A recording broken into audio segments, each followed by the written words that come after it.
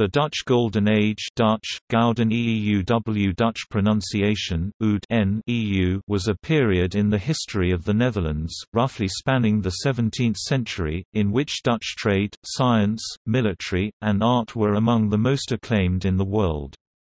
The first section is characterized by the 30 Years' War, which ended in 1648. The Golden Age continued in peacetime during the Dutch Republic until the end of the century. The transition by the Netherlands to the foremost maritime and economic power in the world has been called the Dutch Miracle by historian K. W. Swart.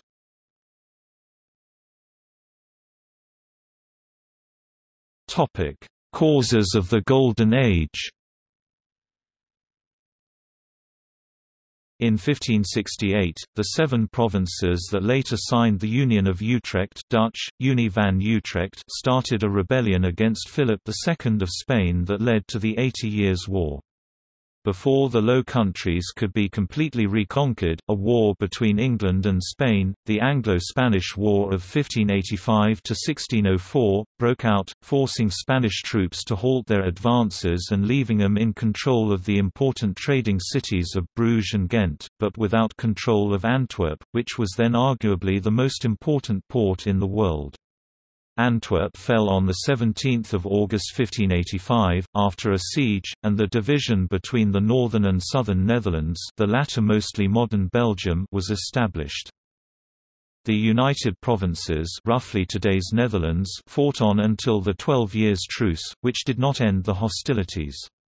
The Peace of Westphalia in 1648, which ended the 80 Years' War between the Dutch Republic and Spain and the 30 Years' War between other European superpowers, brought the Dutch Republic formal recognition and independence from the Spanish crown.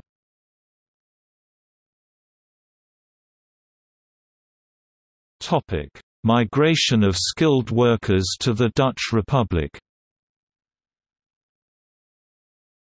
Under the terms of the surrender of Antwerp in 1585, the Protestant population, if unwilling to reconvert, were given 4 years to settle their affairs before leaving the city and Habsburg territory.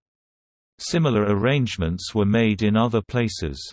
Protestants were especially well represented among the skilled craftsmen and rich merchants of the port cities of Bruges, Ghent, and Antwerp. More moved to the north between 1585 and 1630 than Catholics moved in the other direction, although there were also many of these. Many of those moving north settled in Amsterdam, transforming what was a small port into one of the most important ports and commercial centers in the world by 1630. In addition to the mass migration of Protestant natives from the southern Netherlands to the northern Netherlands, there were also influxes of non-native refugees who had previously fled from religious persecution, particularly Sephardi Jews from Portugal and Spain, and later Protestants from France. The Pilgrim Fathers also spent time there before their voyage to the New World.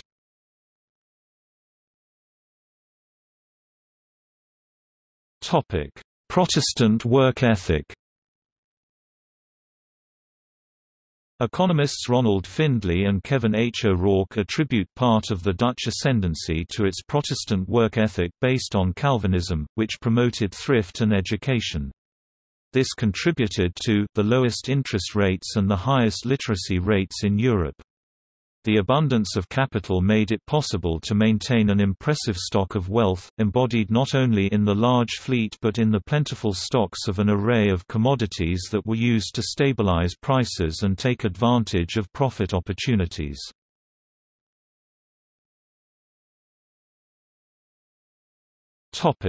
Cheap energy sources. Several other factors also contributed to the flowering of trade, industry, the arts and the sciences in the Netherlands during this time. A necessary condition was a supply of cheap energy from windmills and from peat, easily transported by canal to the cities. The invention of the wind-powered sawmill enabled the construction of a massive fleet of ships for worldwide trading and for military defense of the Republic's economic interests.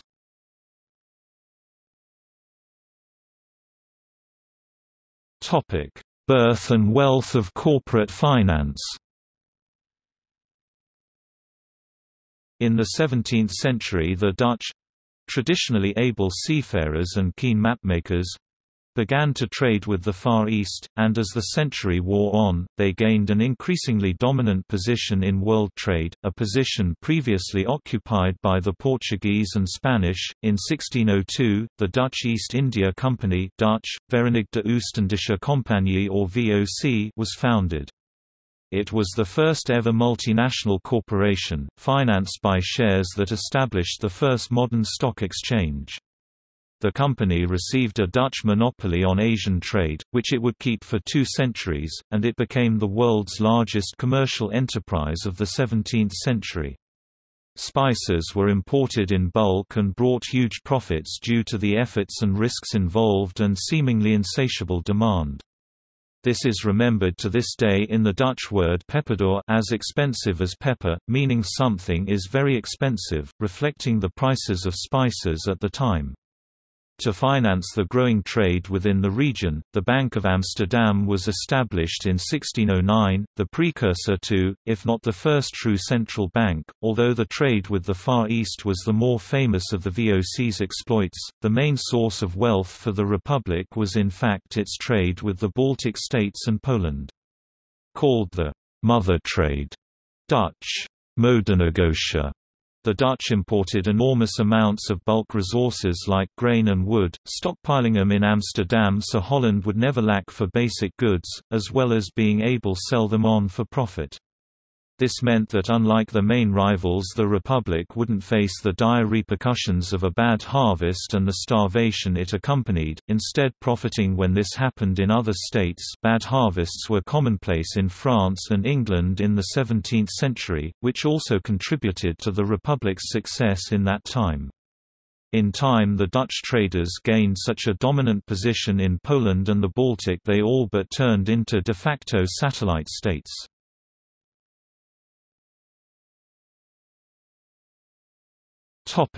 Geography.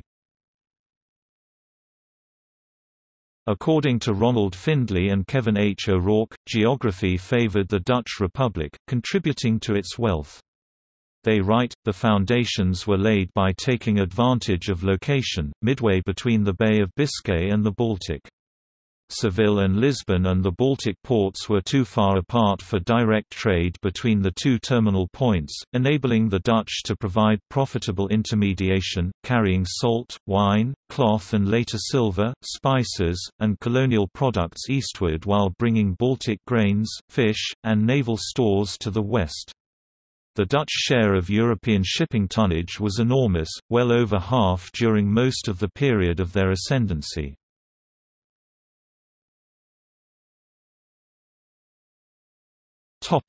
Monopoly on trade with Japan. Amsterdam's dominant position as a trade centre was strengthened in 1640 with a monopoly for the Dutch East India Company (VOC) for trade with Japan through its trading post on Dejima, an island in the Bay of Nagasaki. From here the Dutch traded between China and Japan and paid tribute to the shogun. Until 1854, the Dutch were Japan's sole window to the Western world.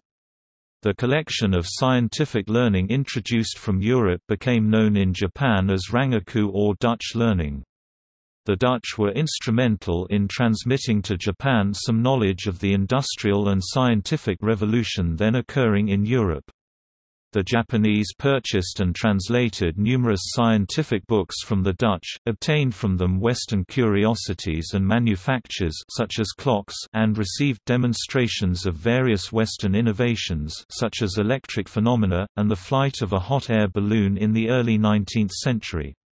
In the 17th and 18th centuries, the Dutch were arguably the most economically wealthy and scientifically advanced of all European nations, which put them in a privileged position to transfer Western knowledge to Japan.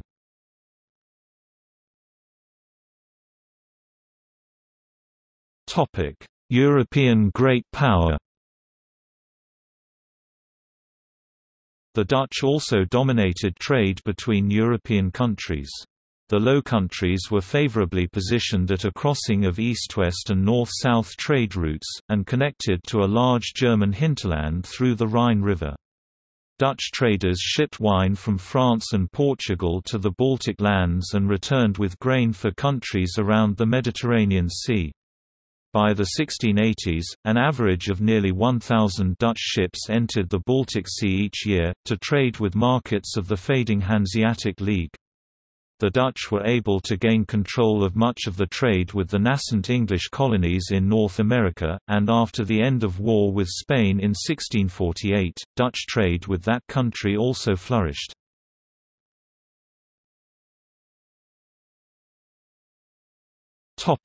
Other industries. National industries expanded as well. Shipyards and sugar refineries are prime examples.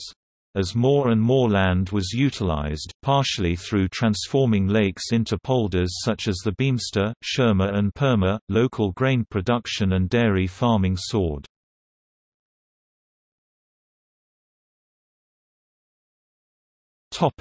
National consciousness. The outcome of the revolt against Spain, better known as the 80 Years' War, that had been fought over religious freedom and economic and political independence, and ended in total independence of the reformist northern provinces, see also Dutch Republic, almost certainly would have boosted national morale. Already in 1609 much of this was accomplished, when a temporary truce was signed with Spain, which would last for 12 years.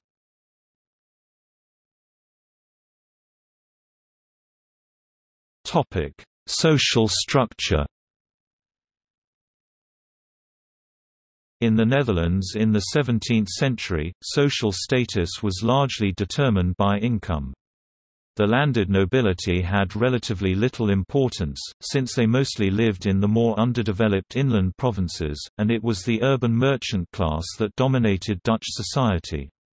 The clergy did not have much worldly influence either. The Roman Catholic Church had been more or less suppressed since the onset of the 80 Years' War with Spain. The new Protestant movement was divided, although exercising social control in many areas to an even greater extent than under the Catholic Church. That is not to say that aristocrats were without social status. On the contrary, wealthy merchants bought themselves into the nobility by becoming landowners and acquiring a coat of arms and a seal. Aristocrats also mixed with other classes for financial reasons. They married their daughters to wealthy merchants, became traders themselves, or took up public or military office. Merchants also started to value public office as a means to greater economic power and prestige. Universities became career pathways to public office. Rich merchants and aristocrats sent their sons on a so-called grand tour through Europe. Often accompanied by a private tutor, preferably a scientist himself, these young people visited universities in several European countries. This intermixing of patricians and aristocrats was most prominent in the second half of the century. After aristocrats and patricians came the affluent middle class, consisting of Protestant ministers, lawyers, physicians, small merchants, industrialists and clerks of large state institutions. Lower status was attributed to farmers, craft and tradesmen, shopkeepers, and government bureaucrats. Below that stood skilled laborers, maids, servants, sailors, and other persons employed in the service industry. At the bottom of the pyramid were paupers, impoverished peasants, many of whom tried their luck in a city as a beggar or day laborer. Workers and laborers were generally paid better than in most of Europe, and enjoyed relatively high living standards, although they also paid higher than normal taxes. Farmers prospered from mainly cash crops needed to support the urban and seafaring population.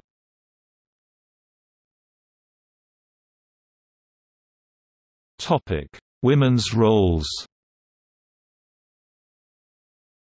The central role of women in the 17th-century Dutch household revolved around the home and domestic tasks. In Dutch culture, the home was regarded as a safe haven from the lack of Christian virtue and immorality of the outside world. Additionally, the home represented a microcosm of the Dutch Republic, in that the smooth running of an ideal household reflected the relative stability and prosperity of the government. The home was an integral part of public life in Dutch society. Public passersby could clearly view the entrance halls of Dutch homes decorated to show off a particular family's wealth and social standing. The home was also a place for neighbors, friends, and extended family to interact, further cementing its importance in the social lives of 17th-century Dutch burghers. The physical space of the Dutch home was constructed along gender lines. In the front of the house, the men had control over a small space where they could do their work or conduct business, known as the voorhuis, while women controlled most every other space in the house, such as the kitchens and private family rooms. Although there was a clear separation in spheres of power between husband and wife, the husband had authority in the public realm, the wife in the domestic and private. Women in 17th-century Dutch society still enjoyed a wide range of freedoms within their own sphere of control. Unmarried young women were known to enjoy various freedoms with their lovers and suitors, while married women enjoyed the right to publicly shame their husbands who patronized brothels. Moreover, married women could legally reject the sexual desires of their husbands if there were proof or reason to believe that a sexual encounter would result in transmission of syphilis or other venereal diseases. Dutch women were also allowed to take communion alongside men, and widows were able to inherit property and maintain control over their finances and husbands' wills. However, a woman's sphere of authority still primarily lay in household duties, despite historical evidence showing certain cases of wives maintaining considerable control in family businesses. Manuals written by men instructing women and wives in various aspects of domestic duties proliferated, the most popular being Jacob Cats' Huwelijk. As evidenced by numerous 17th-century Dutch genre paintings, the most important domestic tasks performed by women included supervising maids, cooking, cleaning, needlework, and spinning.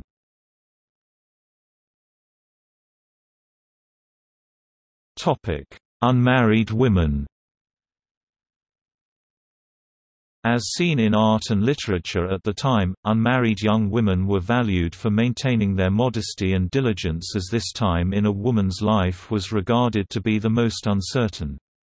From a young age, burgher women were taught various household-related duties by their mothers, including reading, so as to prepare them for their lives as housewives. Dutch art at this time shows the idealized situation in which an unmarried young girl ought to conduct herself in situations such as courtship, which commonly included themes relating to gardens or nature, music lessons or parties, needlework, and reading and receiving love letters. However, ideals of the young women espoused by genre painting and Petrarchian poetry did not reflect the reality. Accounts from travelers described the various freedoms young women were provided in the realm of courtship. The prevalence of Calvinist sermons regarding the consequences of leaving young women unsupervised also spoke to a general trend of a lack of parental oversight in the matters of young love.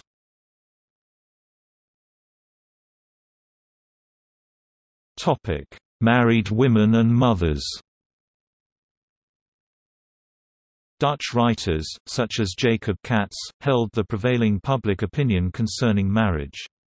He and other cultural authorities were influenced by Calvinist ideals that stressed an equality between man and wife, considered companionship a primary reason for marriage, and regarded procreation as a mere consequence of that companionship.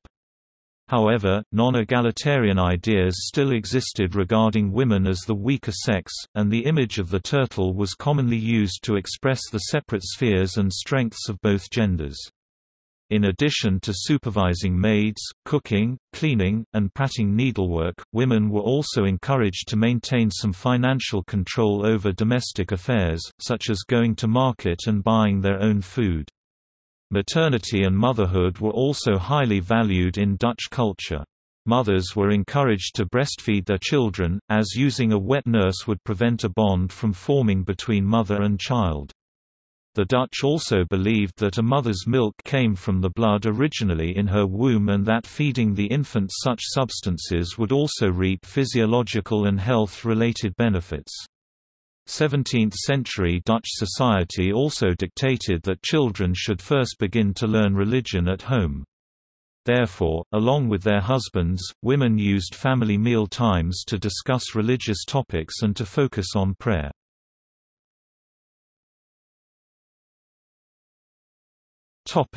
Old women and widows.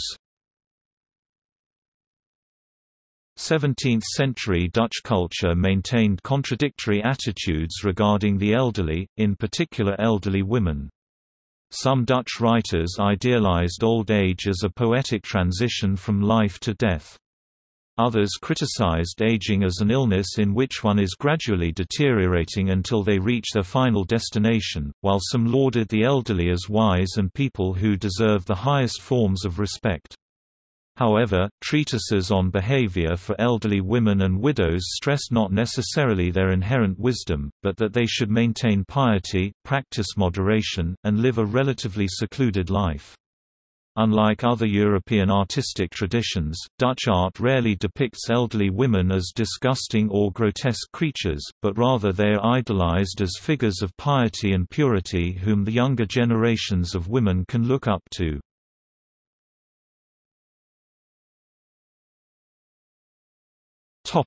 Religion. Calvinism was the state religion in the Dutch Republic, though this does not mean that unity existed. Although the Netherlands was a tolerant nation compared to neighboring states, wealth and social status belonged almost exclusively to Protestants. The cities with a predominantly Catholic background, such as Utrecht and Gouda, did not enjoy the benefits of the Golden Age. As for the Protestant towns, unity of belief was also far from standard. In the beginning of the century, bitter controversies between strict Calvinists and more permissive Protestants, known as Remonstrants, split the country. The Remonstrants denied predestination and championed freedom of conscience, while their more dogmatic adversaries, known as Contra-Remonstrants, gained a major victory at the Synod of Dort 1618–19. The variety of sects may well have worked to make religious intolerance impractical.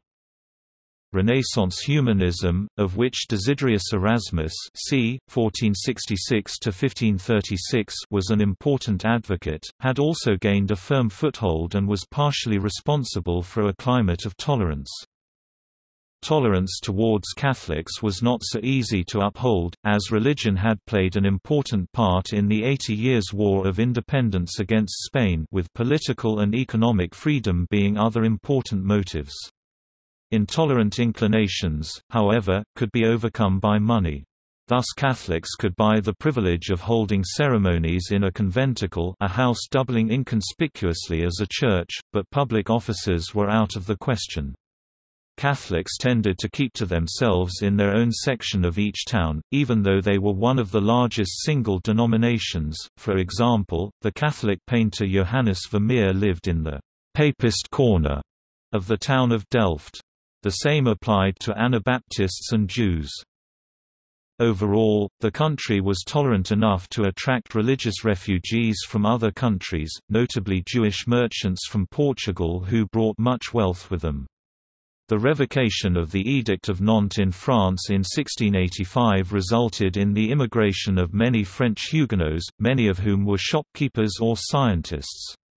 However, some figures, such as the philosopher Baruch de Spinoza (1632–1677), experienced social stigma.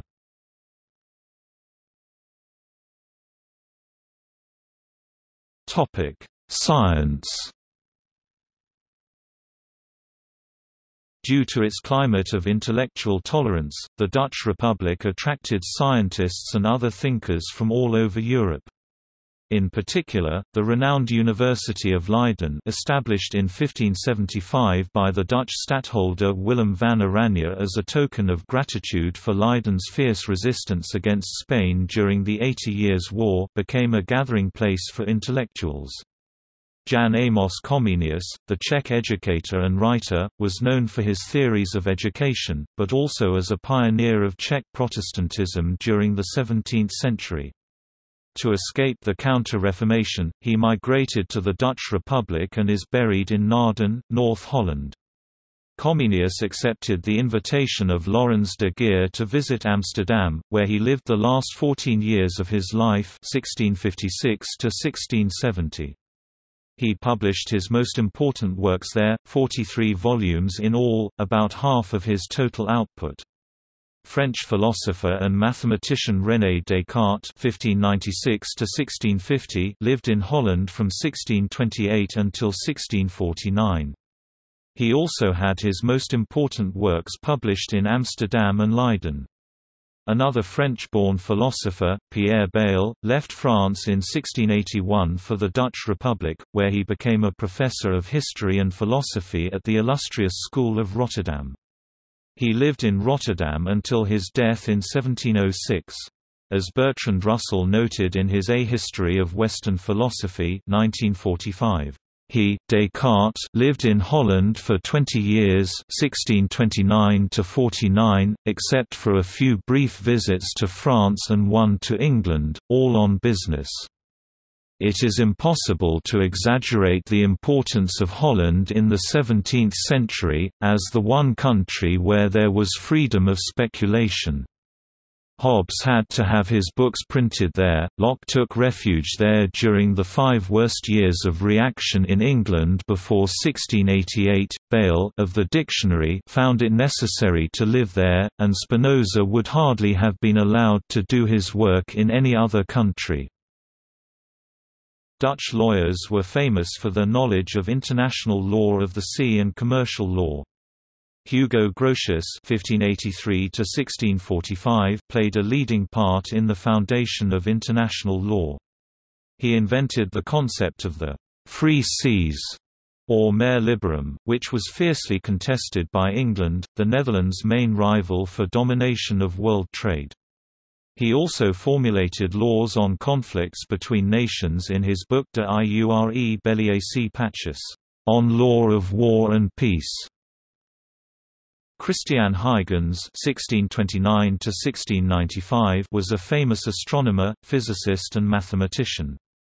He invented the pendulum clock, which was a major step forward towards exact timekeeping. Among his contributions to astronomy was his explanation of Saturn's planetary rings. He also contributed to the field of optics. The most famous Dutch scientist in the area of optics is Anton van Leeuwenhoek, who was the first to methodically study microscopic life. He was the first person to describe bacteria, thus laying the foundations for the field of microbiology. The microscopes were simple magnifiers, not compound microscopes. His skill in grinding lenses, some as small as 1 mm in diameter, resulted in a magnification as high as 245x. Today, grinding and polishing is done with machinery or in-house tooling to create optics for microscopes and other optics. Famous Dutch hydraulic engineer Jan Leeuwarter (1575–1650) gained important victories in the Netherlands' eternal battle against the sea. Leeuwarter added a considerable amount of land to the Republic by converting several large lakes into polders, pumping the water out with windmills. Again, due to the Dutch climate of tolerance, book publishers flourished. Many books on religion, philosophy and science that might have been deemed controversial abroad were printed in the Netherlands and secretly exported to other countries. Thus during the 17th century the Dutch Republic became more and more Europe's publishing house.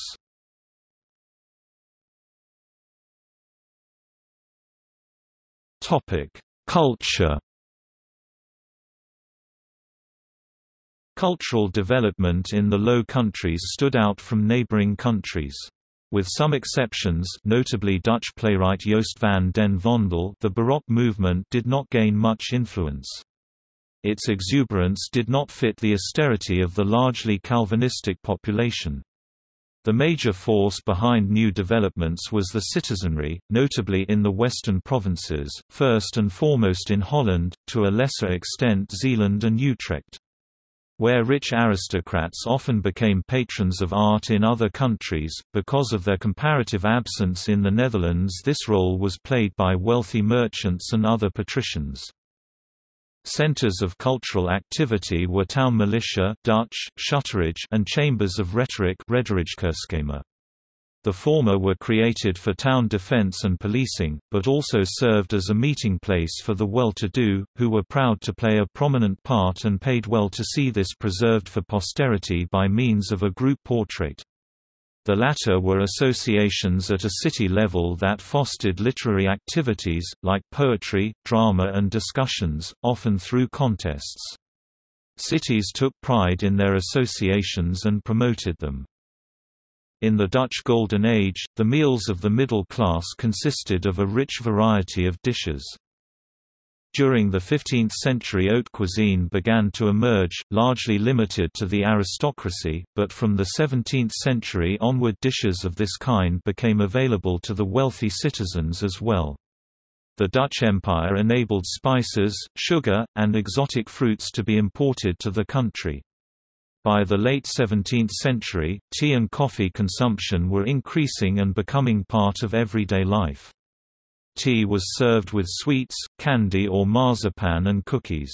A rich Dutch mealtime of the time contained many extravagant dishes and drinks.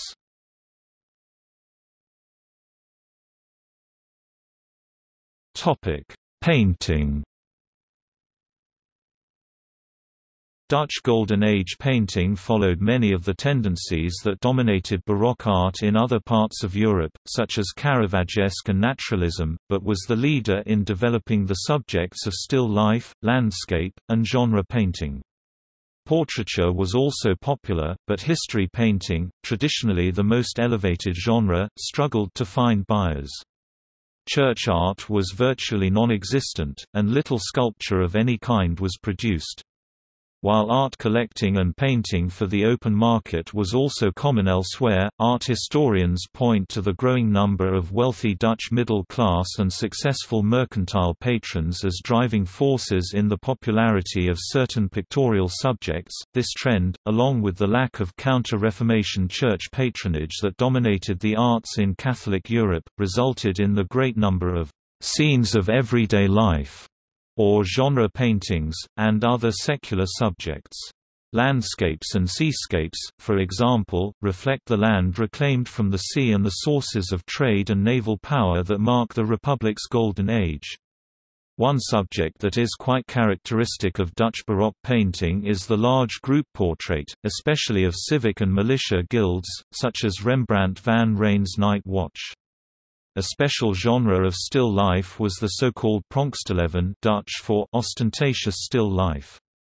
This style of ornate still life painting was developed in the 1640s in Antwerp by Flemish artists such as Frans Snyders, Ossius Beert, Adrian van Utrecht and a whole generation of Dutch Golden Age painters. They painted still lifes that emphasized abundance by depicting a diversity of objects, fruits, flowers and dead game, often together with living people and animals. The style was soon adopted by artists from the Dutch Republic. Today, the best-known painters of the Dutch Golden Age are the period's most dominant figure Rembrandt, the Delft master of genre Johannes Vermeer, the innovative landscape painter Jacob van Ruysdael, and Frans Hals, who infused new life into portraiture. Some notable artistic styles and trends include Haarlem Mannerism, Utrecht Caravagism, the School of Delft, the Leiden Feinschilders, and Dutch Classicism.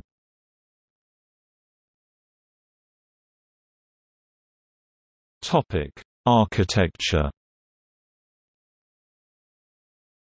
Dutch architecture was taken to a new height in the Golden Age. Cities expanded greatly as the economy thrived. New town halls, warehouses and storehouses were built. Merchants who had made their fortune ordered a new house along one of the many new canals that were dug out in and around many cities for defense and transport purposes, a house with an ornamented facade that befitted their new status. In the countryside, many new castles and stately homes were built, but most of them have not survived. Early in the 17th century, late Gothic elements still prevailed, combined with Renaissance motifs. After a few decades, French classicism gained prominence, vertical elements were stressed, less ornamentation was used, and natural stone was preferred above bricks. In the last decades of the century, this trend towards sobriety intensified. From around 1670, the most prominent feature of a house front was its entrance, with pillars on each side and possibly a balcony above it, but no further decoration. Starting at 1595, Reformed churches were commissioned, many of which are still landmarks today. The most famous Dutch architects of the 17th century were Jacob van Kampen, Peter Post, Peter Vingbooms, Leven de Key, and Hendrik de Keyser.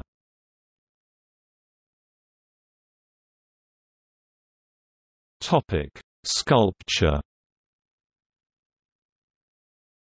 Dutch achievements in sculpture in the 17th century are less prominent than in painting and architecture, and fewer examples were created than in neighbouring countries, partly because of their absence in the interiors of Protestant churches, as objections to the Roman Catholic veneration of statues had been one of the contentious points of the Reformation.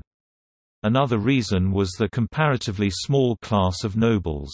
Sculptures were commissioned for government buildings, private buildings often adorning house fronts, and the exteriors of churches. There was also a market for grave monuments and portrait busts. Hendrik de Keyser, who was active at the dawn of the Golden Age, is one of the few prominent home-grown sculptors.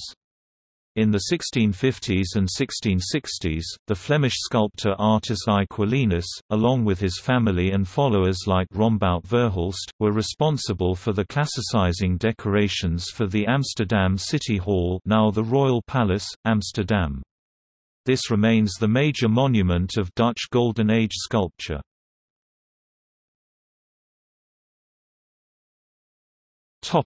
Literature. The Golden Age was also an important time for developments in literature. Some of the major figures of this period were Gerbrand Brodero, Jacob Cats, Peter Hooft, and Joost van den Vondel. During this time, a climate of tolerance developed in comparison to other European states with strict censorship restrictions, paving the way for the Dutch to become a powerhouse in the book trade. This transformation is described by modern historians as the Dutch miracle. Additionally, the Dutch enjoyed high literacy rates, and Dutch entrepreneurs took advantage of this. As a result, 17th-century Holland became a great center for the production of news, Bibles, political pamphlets. Louis Elzevir and his descendants created what is considered one of the most eminent dynasties of the book trade. The House of Elzevir produced pocket editions of classical Latin texts which were scholarly, reliable, and reasonably priced. The Elzevir dynasty died out in 1712 and the «Dutch miracle» waned as international competition caught up to the Dutch book trade.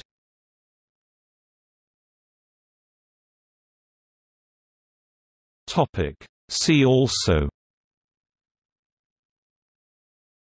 List of people from the Dutch Golden Age, First Stadtholderless period, Tulip mania, Flemish painting, Dutch Golden Age painting, Vermeer's hat, the 17th century and the dawn of the global world. Notes